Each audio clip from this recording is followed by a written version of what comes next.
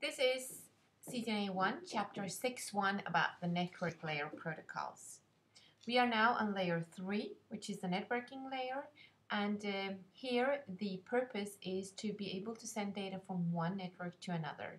And to be able to do so, we need 4 different things. We need to be able to address the devices, and we need to encapsulate the packets, we need to route them, and we need to de-encapsulate them again. On this level, we have today 2 different types of protocol that we are using. It's either IP version 4 or IP version 6. In the older days, there were other layer 3 protocols as well, but I don't think we use them anymore. It's, for instance, the IPX protocol from Novel Network, and we have the Apple Talk from Apple, and we have the DECnet protocol. But mainly today, it's IP version 4, which is the one that we are all using. When we look at the IP packet, we have the IP header, and then we have the TCP segment, which is included. The IP protocol is a connectionless, best effort, media independent protocol. And what does that mean? Well, that it is connectionless means that there are no check that the packets are received correctly. The IP protocol itself just sends the packets and then really don't care what happens to it. So we does not know when we send a packet using the IP protocol if the receiver is present on the network, if the letter or the packet has arrived, or if it can even read the letter. And the receiver does not know anything about the packet coming at all. So it is connectionless. It's a best effort delivery, meaning that it will try to find the best way through a network. So it will make like a guide or a guided way through a huge network, and it will try to find the fastest and the best way.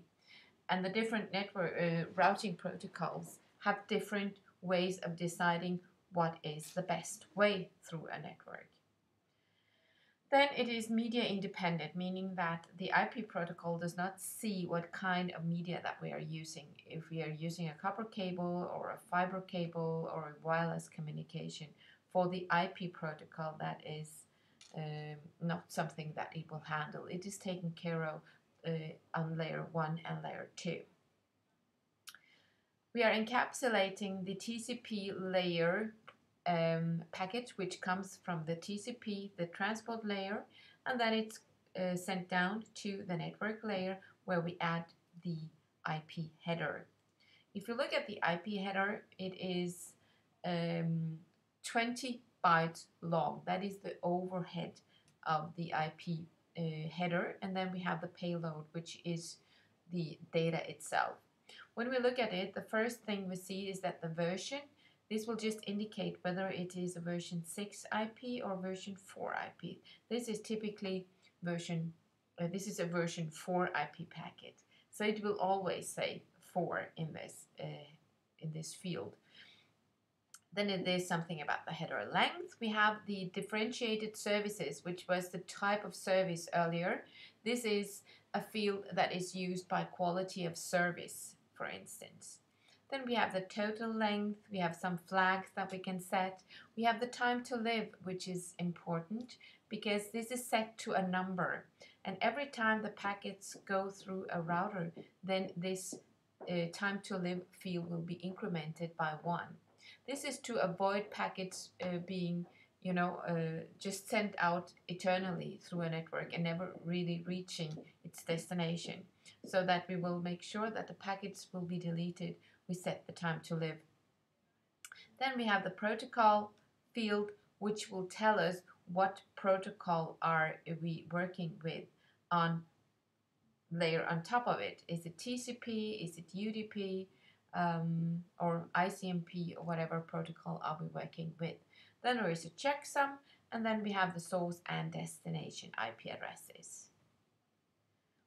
And if you look into Wireshark and look at these different packages and explode the IP version 4 header, we will see here that the version is set to 4, the header length is 20 bytes, and the differentiated service field is set. The flags, the time to live is 128. So when this packet reaches a router, it will be incremented by 1. So it will be set to 127, and the next router to 126, and so on. And this is a ping packet because I can see here on the protocol here that it works together with ICMP. Yeah. First, limitations of IP version 4. I guess you all know that at some point, and this point has actually been reached, we don't have any more IP version 4 addresses. And also the routing tables on the internet are getting huge, which makes the routing process slow. And also we have the problem of end-to-end connectivity, because what we have experienced with IP version 4, that we don't have enough addresses, we are starting to using other different types of protocols to avoid this. And that's, for instance, something called NAT, where we don't really see which end user has sent the packet. So we lose the end-to-end connectivity with IP version 4. So that is why a long time ago IP version 6 was introduced, which has an increased address space. It has less overhead. We don't really need NAT anymore.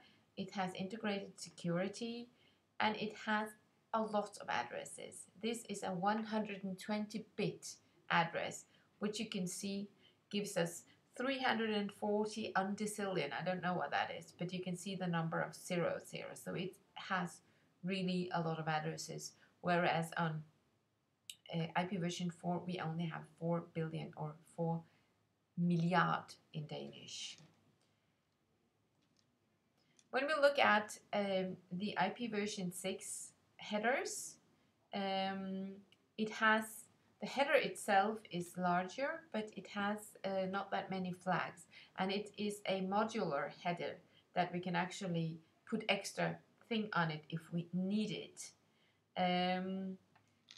So the header itself has been improved as well. Of course, the addresses, since they are much larger, the header itself is larger as well. We can encapsulate the headers of IP version 4 or encapsulate IP version 4 package into IP version 6, so they can actually we can use both IP version 6 and IP version 4 on the same network. Yep, and if we look at it, we can also here see the content of the different headers as well here. Yep, and that was it.